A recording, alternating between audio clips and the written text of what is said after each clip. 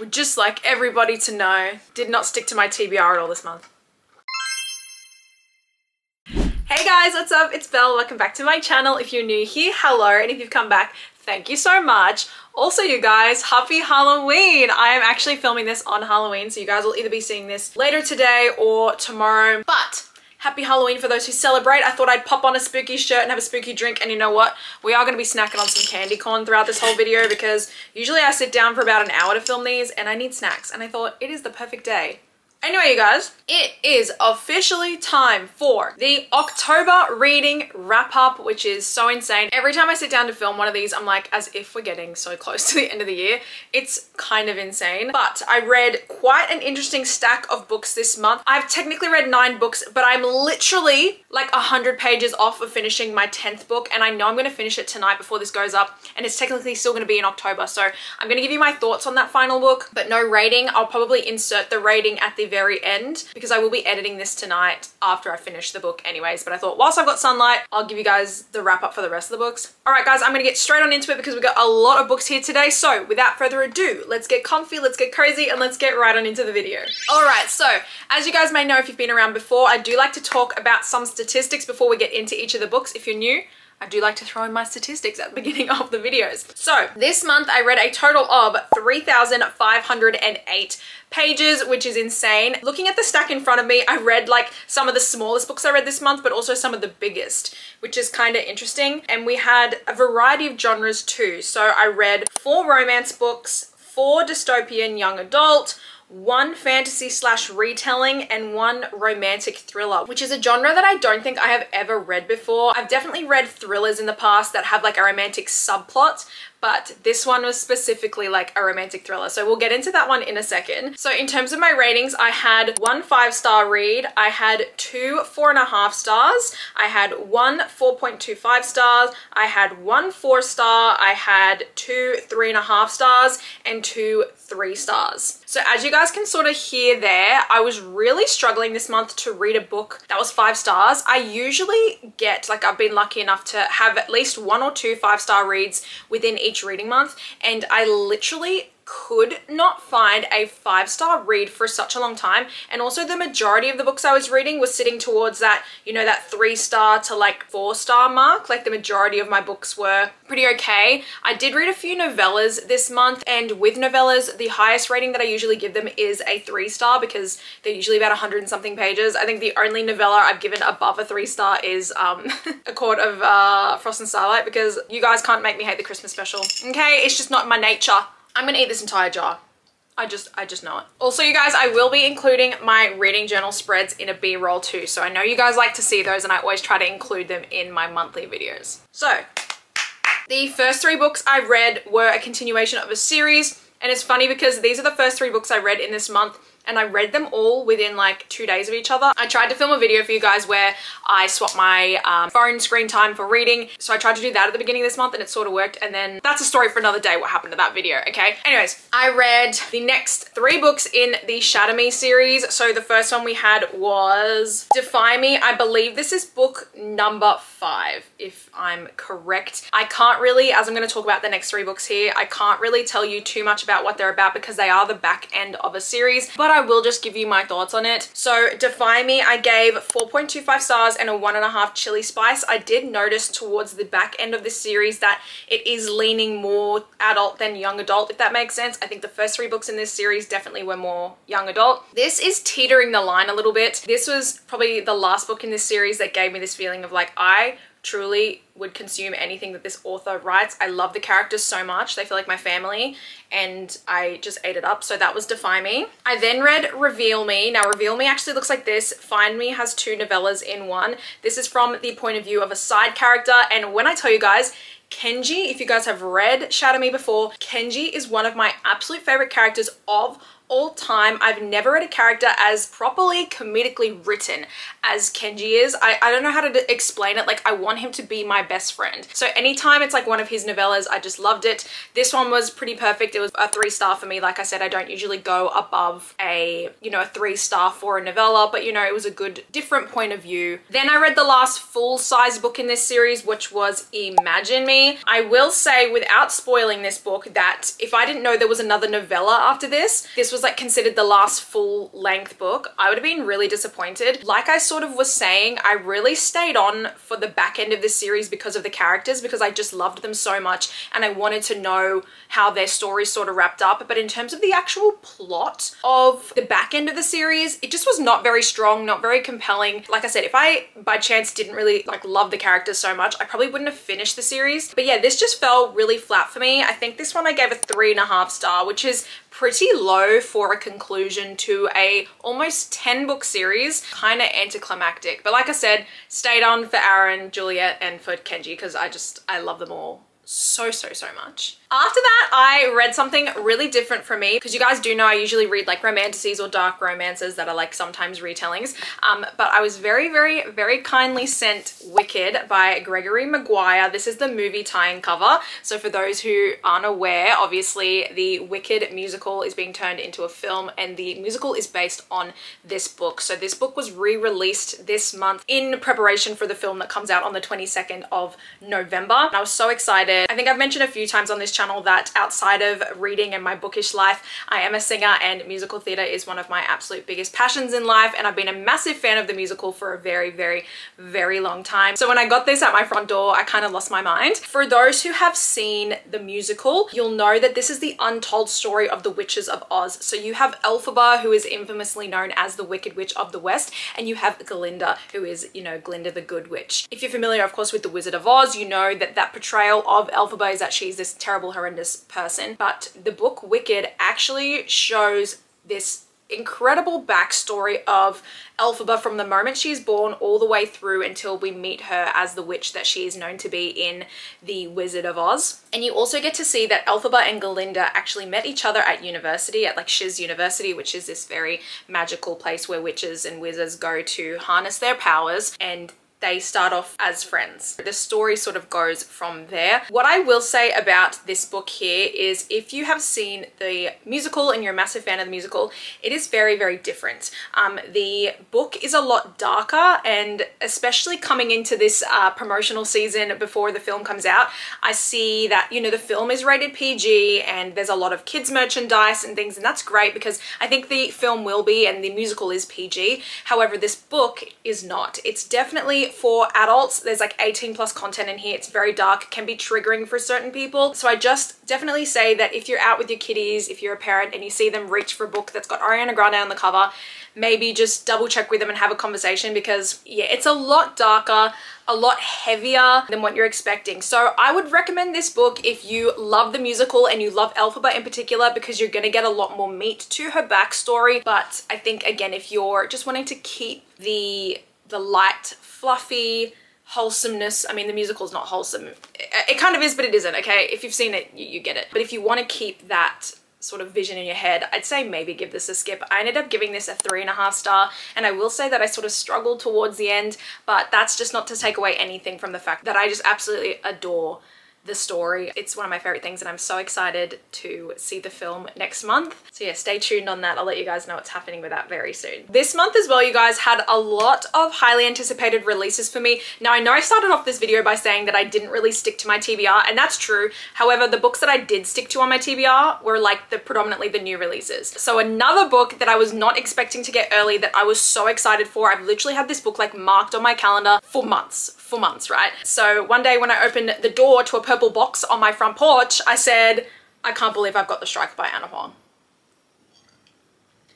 You guys know me, I love Ana Huang more than life. Like, it's not even a joke, right? She's one of the authors that reignited my love for reading when I got back into it a couple of years ago. Twisted Games is one of my favorite books of all time. I don't care what you say. So when I heard that she was going to be dipping her toe into sports romance, oh My lord, I was so excited. Like, if you're familiar with the Anna Huang universe, you know, we've got the Twisted series, we've got the Kings of Sin, you'll know that Asher Donovan, our MMC in this book, has been mentioned a few times, or sort of like hinted to who he is. And yeah, I was just so excited to read this book. So this book follows Asher Donovan. He is a football player or a soccer player, if that helps you differentiate the type of sports star that he is. Very famous soccer player who has switched teams very recently, and on this new team that he's joined, he has a rival. They just cannot stand each other, and how the book opens is they're at this championship and their rivalry actually costs them, like loses them, sorry, the championship. They have a bit of a kerfuffle and disagreement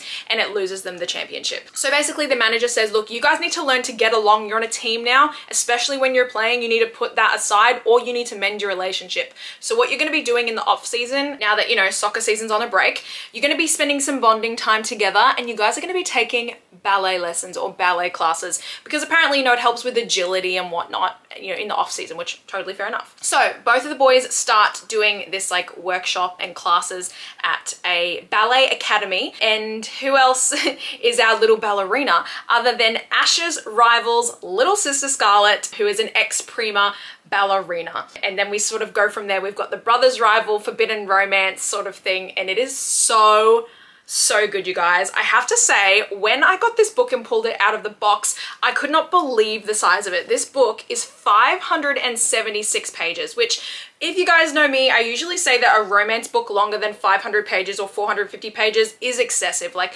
I'm sort of like, what do you have to say? That's, you know, that takes up that whole thing. When I tell you guys, this was worth every single page. I sat down to read this book at 8 a.m. I like sat down on my couch, had my blanket going, and I could not put it down, and then suddenly I looked up and it was 2:30 in the afternoon. I read this almost 600-page book in a day. If that does not tell you how addictive this book was, then I don't know what else is going to be, because I don't know about you guys, but I really struggle sometimes to maintain focus for a book that's, especially something that's this long, because when the books are this long, usually it's just filled with unnecessary jargon, and this was just not the case. I absolutely love Asher, but I love Scarlett so much as well as a character. I really related to her. She also has chronic pain because she was in an accident a few years ago that, you know, stopped her from being able to perform. Like I said, she's an ex-prima ballerina, and just like how accurate Anna got that was really like nice to see, because maybe it's just me, but I haven't really read too many other books that do have like chronic pain representation. So I just loved it. And guys, the spice in this book, Anna just never flops on the spice. Like, I'm being so for real. It was insane. Like, all I'm gonna say is I'm a sucker for a mirror scene, so just buckle the heck up. The Striker got a 4.5 star from me and a 2.5 chili spices. Please do yourselves a favor. If you've tried Anna in the past, A, if you love her, read this. B, if you feel like maybe the billionaire thing is just not for you, you will love this. It's such a breath of fresh air, and like, honestly, I'm so excited to see what's to come, because I know there's gonna be another one after this, and yeah, I'm just so excited for Anna. Also guys, what are we dressing up as for Halloween? I really am sad when Halloween falls on like a Thursday, because parties happen like the weekend before, and I feel like parties should happen the weekend after. But tell me what you guys are going as. This is such a side note, but I am dyeing my hair back brown tomorrow. I literally am only keeping it red for tonight because I'm gonna be Annabelle. Follow my Instagram if you want photos. Okay. Alrighty, so after I read The Striker, I finally finished the very last book in the Shatter Me series. It's a novella, right? It's called Believe Me. It is like 177 pages. So you know how I showed you guys at the beginning of the month, I read those 3 books in the Shatter Me series like in a couple of days? I started it straight after I finished Imagine Me, and then I started Believe Me. Tell me why a 177 page book took me 2 weeks to finish. I don't know if it was just because like either I was sort of like not interested in it, or if I just like didn't want to say goodbye to my family. Like, I really don't know. So this is a very interesting way to finish a series. I feel like when a series is 10 books like this one, I thought it was very peculiar that we are, you know, we've got one full length book and then we have a novella to like complete the series. And I will just say, you guys, without spoiling anything, that this is sort of feels like fan service.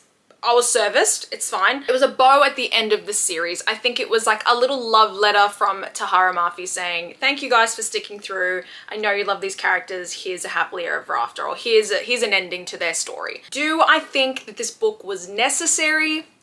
Not really. Did it give me one of my favorite interactions between Kenji and Warner that I've literally ever read in my life? Yes. For my final thoughts on the Shatter Me series, I will be posting a video over on my TikTok soon, just sort of giving my final spoiler-free thoughts on the series. If you want a YouTube video about it as well, let me know. But my thoughts on the series as a whole is the first 3 books of this series, super strong, super addictive in both the character and, you know, plot elements. I was super engrossed in the plot as well as the characters and the relationships. So that's how the first 3 books felt. The back end of this series, I feel, was purely character driven. And like I said, if I didn't have a deep emotional attachment to these characters, I probably would have stopped reading just after maybe the 4th book, because I felt like the plot became really repetitive and super lackluster. That's not to say that I didn't love every single character that graced my presence. I think that they're such special characters, and that's why I'm really like struggling about how I feel about this series, because I think Tahereh Mafi wrote some of the most complex, intricate, real characters that I've ever read. Like, you know when an author really gets, like, you know when they can really write a character that makes you laugh and it doesn't feel cheesy and it doesn't feel forced? That's how her characters feel. Like, it's real humor in their dialogue, it's real passion, it's real pain. Like, I really felt that. So my final thoughts on Shatter Me is read the first 3 books. If you love the characters more than anything, read the back end. If you don't, I would honestly consider Shatter Me done at Ignite Me, which is book number 3, because it really does feel like a split in the series. That being said, I did give Believe Me 3 stars, and we got a 1.5 chili spice, because I think Tahereh said, okay guys, you suffered through 10 books.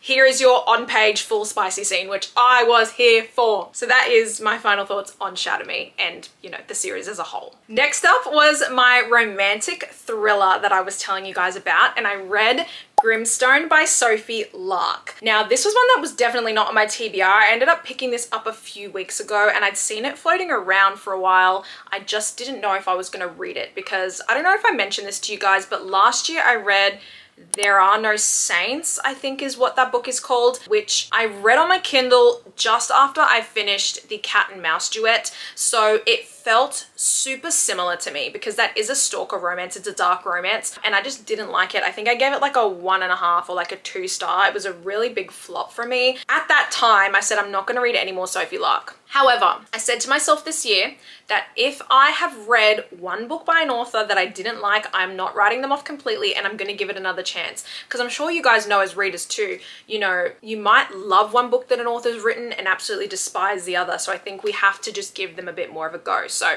I thought, in the spirit of Halloween and spooky months, I'm gonna pick up Grimstone because it just looks so cool. So this book basically follows Remy Hayes. She has just inherited this beautiful like mansion from, I believe it's her uncle. So her and her brother move into this house in this small town called Grimstone.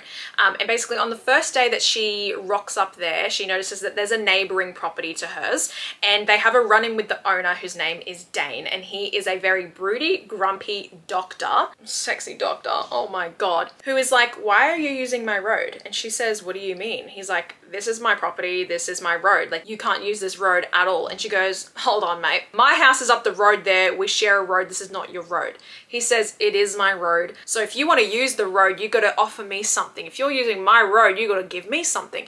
So she's like, this guy can't be for real right now, right? So she's like, okay, what can I do? What can I offer you? Like, is there anything around the house that I can help you fix? Because I'm very swift and handy, you know, I'm a good renovation person. I'm sorry, I can't speak English. He's like, okay, you can help me do some things around my house and fix my fence and blah, blah, blah, blah, blah. He obviously doesn't want her to fix his fence. I mean, he wants to do a bunch of other stuff, if you catch my drift. And basically their little arrangement goes from there. He's a doctor, he only works at night, he's a little bit creepy, and as Remy starts speaking to a lot of the townies, she starts to realize that this Dane guy is really weird, and he has been suspected of murdering his wife and his son. The book sort of goes from there. When I tell you guys that this is a romantic thriller, there's also the element of, you know, Remy's moved into this house, and at night she starts experiencing all these weird things that she just knows she's not doing on her own. And it's weird, like the piano starts playing by itself, and like there's things ending up in her sink and weird things. So like I said, this is a romantic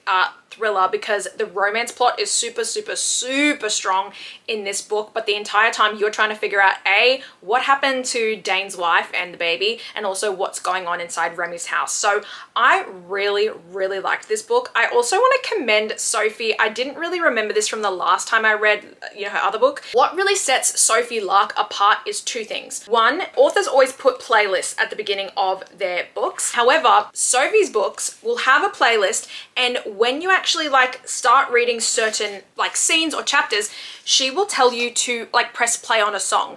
And when I tell you guys, if you do this at the exact right time and read at the same time, the music just elevates your reading experience so much. Like it just works in so well with the scene. It's incredible. And also on top of that, there are drawings and pictures like through multiple points in the book, which is super, super cool. And like I said, just really like, especially for a book like this and for dark romances, just makes them so much more, you know, intriguing. I just loved it. It was such a cool thing. I ended up giving this book a 4-star, and I think I gave it a 2.5 chili spice. I'm just looking at my journal. I ended up rating this a little bit lower than I originally thought because I did end up sort of guessing slash feeling like the plot twist was a little bit underwhelming at the end. But that's not to say that it was some of the best spice I've ever read. Really great concept, really awesome on the vibes. So it was overall a very solid book. The next book that I read, I can't believe I got sent. I can't believe I got DM'd by this author because that's insane. At first I got this DM and I said, you're lying to me. Like, this is a prank. This is a prank. When I saw that Devanny Perry herself had reached out to me and asked if I wanted to receive a copy of Crossroads, I literally lost my mind because I love Devanny Perry. Okay, you guys don't get it, okay? So I started reading the Eden series earlier this year and I loved it. The way that she gets small town vibes and like, I was obsessed. I loved it. And also because like, if you guys have read Indigo Ridge, which is the first book in that series, it's like a mystery. Like there's a mystery in there too and it's so good. Anyway, this is her first book in her new series, which is the Haven River Ranch series, and it's called Crossroads. And look at this beautiful edition, guys. It's got purple sprayed edges and it's just so good. And guys, I think this kickstarted me back into one of my favorite things ever and just like reignited my love for it because I've always loved this genre. You guys know I love this genre, but small town country and like cowboy romances, there is nothing like the feeling I get when I read those. I feel like I'm coming home. There is just something so atmospheric about those books and I want to be in Texas or something, you know, like I need it. Like it's not a joke. Like get me out of Australia. I've had enough. So guys, this book follows West and Indy. So this is a past, present, childhood friends to lovers, right person, wrong time sort of vibe, second chance, like I said, right? So West and Indy. So Indy and her family have been coming to Montana for vacation every summer since she was a very small child. And basically this book shows like each time we encounter her with her family at this ranch and we see her meeting West, who is a boy a little bit older than her, and it sort of shows multiple times throughout their lives where, you know, they spend time with each other and they get to know each other and they're growing up with each other, but they only see each other during the summer vacation. That's sort of their backstory there. We sort of jump to the present where we see that Indy has actually moved back to Montana and she's now the owner of this ranch. She's basically taking over from West and his family who own this ranch, and that definitely creates a lot of friction because when Indy and West were, you know, a little bit older, just starting college, circumstances sort of forced them apart and they didn't really end things on great terms. So now Indy's living on this ranch trying to fix it up and get it ready to be a really nice commercial destination spot for people to come and stay. And the story sort of goes from there. This was so good, you guys. It's super short. It's like 275 pages, I think. Yeah. Super short, super addictive. This is another one like The Striker that I was telling you guys about where literally I couldn't put it down. Like I started reading it and then I had stuff to do and I was like, I just want to keep reading. Super cozy, super like, I just love the past present time frame in a book. Like seeing that is so good. It was just so funny. Like the side characters are really wholesome.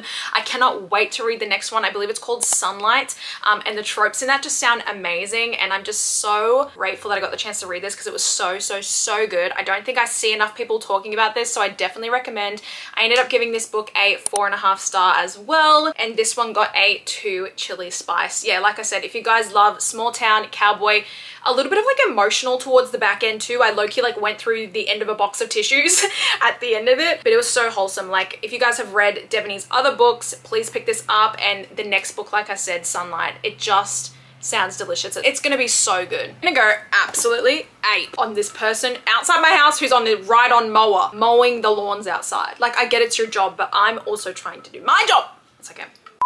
And the final full book that I finished this month, because I told you guys there's a book after this that I'm gonna finish tonight. I promise, okay? I just don't have time to do it later, okay? So, final full book that I read this month was one that I was like super anticipating. And if you guys follow me over on my Instagram, you may have seen I put up a story a couple of days ago saying like, guys, I'm really struggling this month. I feel like I've read no books that have like knocked my socks off, like thrown me for a loop. Like, where is my 5-star of this month? Like, where is my 5-star read? So I asked you guys to sort of like comment and give me your like favorite 5-star reads. I forgot that there was a book that came out that I have had on my shelf because I bought it on release day. I just didn't get around to it yet because I felt like I was in a bit of a slump because obviously, like I said, hadn't found anything that was super 5 stars. Like, I think the strongest books that I read up until this point were definitely The Striker and Crossroads. Like, they were probably the strongest books that I read, but nothing that met the 5-star material. Anyways, I forgot that I had.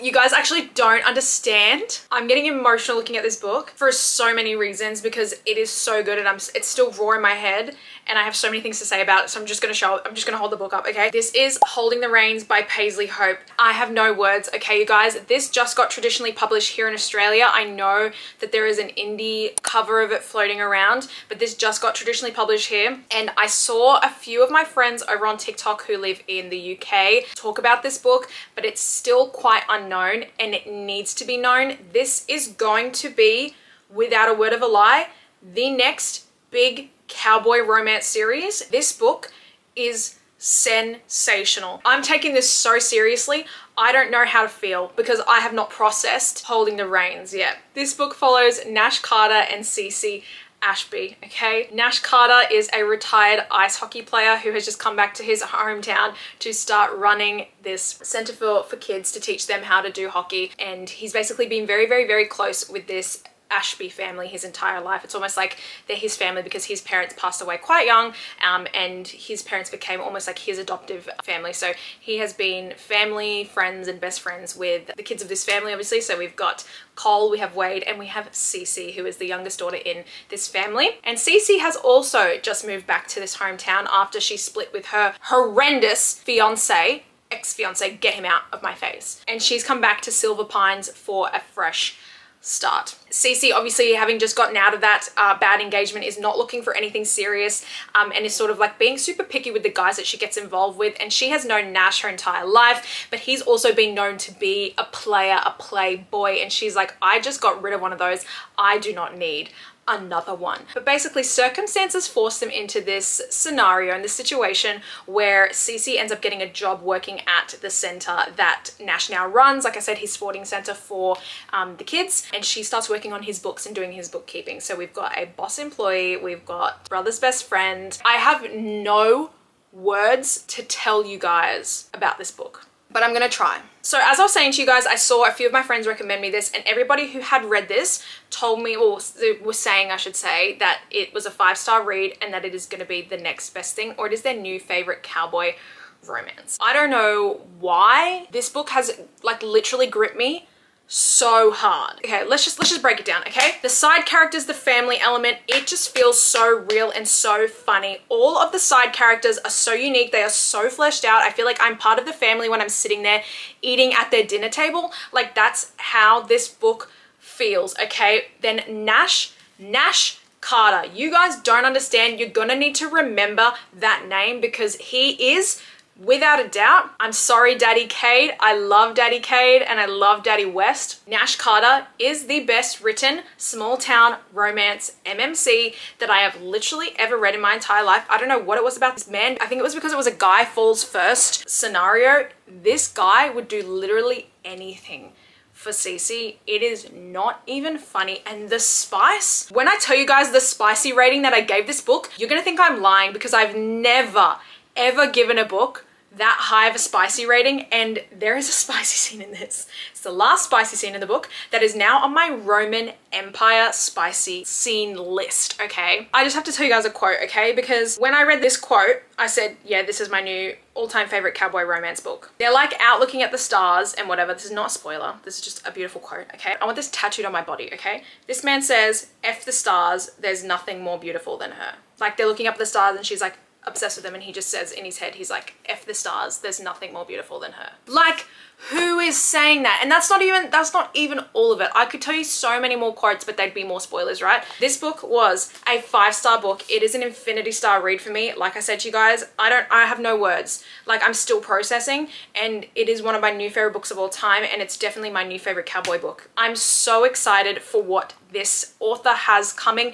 I am about to show you the next book that I'm reading, and I'm reading it now, but this series is going to be the next big thing. Okay, so get your hands on it. Like I said, 5-star book, and I gave this book 4 chili spices, which I just do not do. I'm being so for real. I think the only book I've ever given 4 stars is like Haunting and Hunting Adeline and For the Fans by Nyla Kay. This book got a 4-star, not because of the intensity, I mean, sometimes the intensity, but the frequency of the scenes, the quality of the scenes, the insane, like, Paisley was just thinking outside the box, okay? I cannot, you guys are gonna hear me talking about this book non-stop. Like I said, I got emotional thinking about it. Just please pick it up. And that leads me on to the next part, which is the 10th book that I read this month, and the final book. I'm gonna finish it tonight, okay? Because I started this book last night, haven't been able to put it down. I went to the gym this morning and I read it on the treadmill, which I just don't do. That is not me. And not on my Kindle. I took a proper book to the gym this morning, okay? The 10th and final book I read this month that I'll be completing tonight is Training the Heart, which is book 2 in this series. I don't even know if I told you guys, it's the Silver Pine series. So this is also by Paisley Hope. This follows another couple. They're interconnected standalones. So we've got Wade, who is Cece's brother, and we've got Ivy, who is a new horse trainer on the ranch. We've got this insane grumpy sunshine dynamic, and this man, you guys, basically on this ranch that they live on, Wade's sort of in charge of everything, right? Like, it's his land, he's sort of the boss. And his horse trainer, Summer, I believe her name's Summer, is going, Samantha, she's going away on maternity leave, and she can no longer, you know, train the horses, and they've got some big things coming up. So Wade knows that he needs to start looking for a horse trainer, and this sort of starts taking place in the previous book where we know they're looking for a new trainer, and he ends up hiring Ivy, who is this absolutely like gorgeous sunshine girl who loves life, is full of fun and light. They are complete opposites. He's the grumpy grump and she is the sunshine who just keeps leaving her scrunchies all over the place, and he, you know, is just, it's just like, gosh, why do I need to hire this girl? But she's very good at what she does. We sort of have like a little bit of forced proximity here too. We have a road trip, one bed, and it's super good. I can't tell you too much about what this is about because I don't want to spoil it. And like I said to you guys, I've only got like this much left, and I'm gonna finish that tonight, or maybe this afternoon, because all I can think about is this book. So far, all I'm gonna say to you guys is the spice in these books are immaculate. The men, both men so far, have had like acts of service as their love languages, or one of their love languages, and that's my favorite. I love words of affirmation, but acts of service, like, I'm an acts of service girly. Like, I love that so much. When the men are attentive, like, that's how these men are at the moment. Like, because I haven't finished the book, I'm obviously at like a 4 or a 4.5 star for this book, but I haven't finished it yet, so I can't give it yet. But like I was saying, for both of these, like, please read these books. They are so good. If you love small town, you love cowboy romances, you will just devour these. There is another one coming out next year. I'm so excited for this one, okay, because I've met both the characters and it's gonna be delicious. I love a blue book, okay? I don't know what it is with me in the book series. The blue one is always my favorite, and I just know, okay, this one's gonna be so good. So Paisley, if you're watching this, babe, I love you. Like, just want to also say, the fact that this is a debut novel is insane. I've never given a debut novel 5 stars before, so that doesn't tell you, I don't know what does. Alrighty, you guys, that is all for today's video. Thank you guys so much for sticking through all the way to the end. If you did, I really appreciate it. How did you guys go in October? What did we read? Did we succeed? Did we not succeed? That's okay. Did we read some amazing books, some not great books? And what is your favorite book that you read this month? I think you guys know what my favorite book was, but I think if I had to pick a top 3, we'd do Crossroads, The Striker, and then of course, Holding the Reins. You know what else is really funny, you guys? I was talking to a couple of girlfriends the other day over on TikTok, and there have been so many purple book releases this year. Like, I think 2024 has been has been the year of purple books. Like, even look at Training the Heart, sorry, purple. So many purple books, which is really funny. But yeah, if anything, you guys take any recommendations, definitely those 3. I think they were all super strong. We got 2, you know, small town, and we got 1 sports romance. So good. Like, please please read these books. As always, you guys, if you aren't already, you are more than welcome to follow me on TikTok and on Instagram. I will leave my handles on the screen and in the description. And if you aren't already, feel free to like this video and subscribe to my channel, and make sure you are hitting that notification bell. That way you're notified each time a brand new video goes up. We are getting into the festive time of year, you guys, so I will be changing my decor the next time you see me. And the next video that is going up, I believe, is going to be a cute little bookish sleepover, so we can hang out together, we can read together, have a cozy night in. But yeah, thank you guys so much for stopping by again. I really appreciate it. Wherever you are in the world, I hope you have a lovely day or a lovely night. Happy Halloween, be safe, and I'll see you next time. Bye.